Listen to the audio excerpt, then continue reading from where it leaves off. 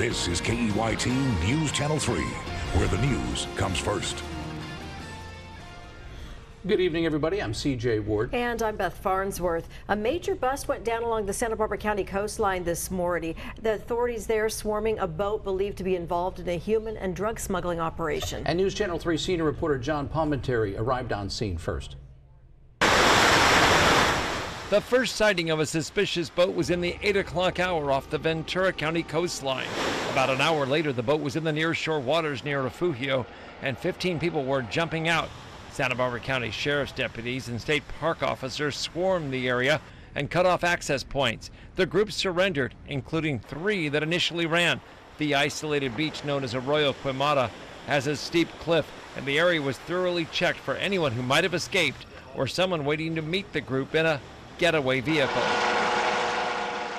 The U.S. Coast Guard joined with a chopper overhead to inspect the coast and help with the recovery of 2 stuffed backpacks that were found floating in the water. Investigators on scene said the backpacks had been tossed out by the crew.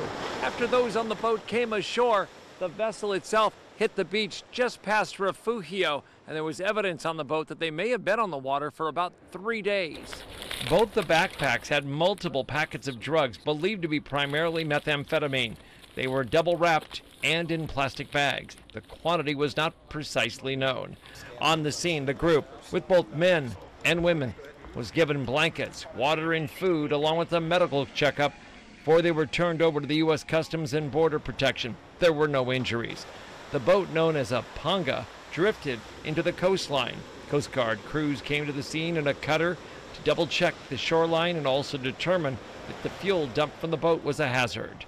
Along the Refugio coast, John Palmentary, News Channel 3.